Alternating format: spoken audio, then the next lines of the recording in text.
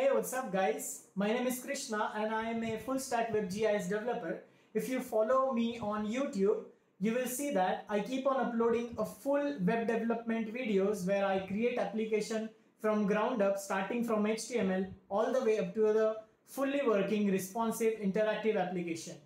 And my main audience is people who are into this industry, but since they are not from computer science background, they think that maybe coding is hard.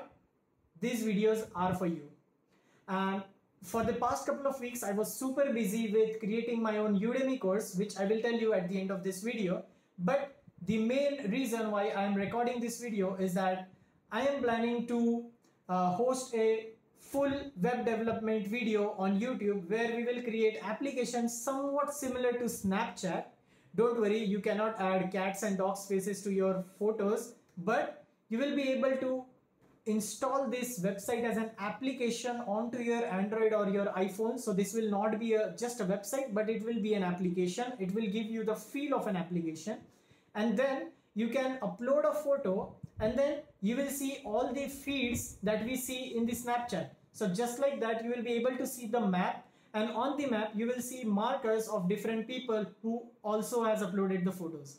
So this will be really cool. You will be able to see the heat map and all these kinds of things. And if you think that creating this will be a little bit advanced level, don't worry.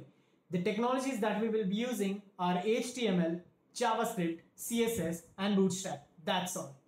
And it might sound crazy, but we will be creating application which will be somewhat similar to the native-ish application. That means it will not be the exact application that you will find on Play Store, but it will give you the same look and feel. So if you are excited just as me, stay tuned. I am either planning to do the live coding or I am planning to upload the full video. So let me know what you think and how you would like to connect in the comments down below.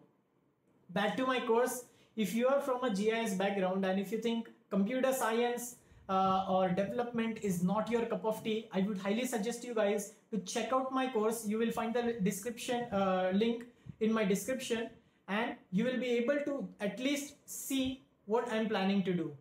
The course is specifically designed for people who are not from computer science background. So just like me, if you're also coming from a non-computer science background, you should definitely check out this course.